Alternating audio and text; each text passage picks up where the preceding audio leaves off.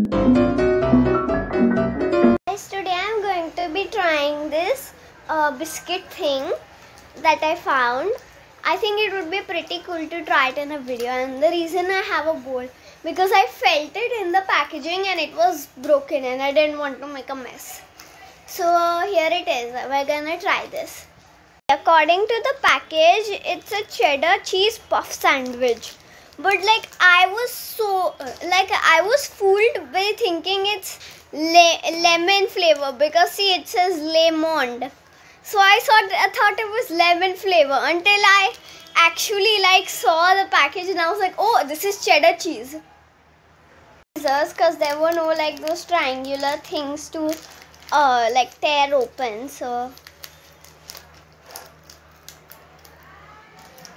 let me just, oh yes. Oh no, it's so crackly.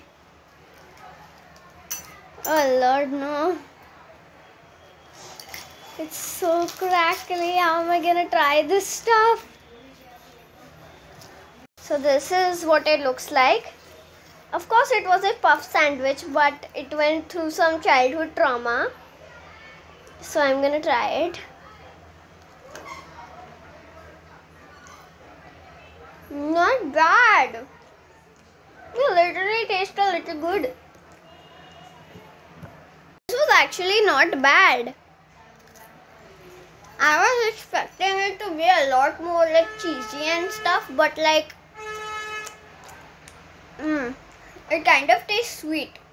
Oh no, in the end, no, that's disgusting. In the end, why does the Loki taste a little good though?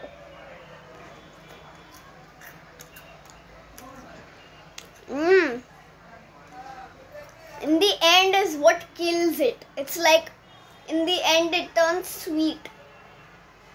My rating on these crackers. It's good for a snack or an outdoor snack and stuff. But it's taste wise, the package wise and the manufacturing wise, it's from me. But taste wise, in the front it gets really cheesy and stuff, and then in the end it's just if somebody mixed salt, somebody made a coffee and mixed up the salt and sugar,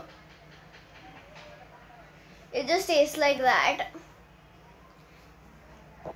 Thank you so much guys for watching this video. I really hope you enjoyed.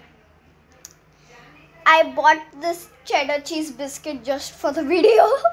And I actually, no, that's a lie. I found it sitting at my house in my junk drawer and I was like, is this past its expiry date?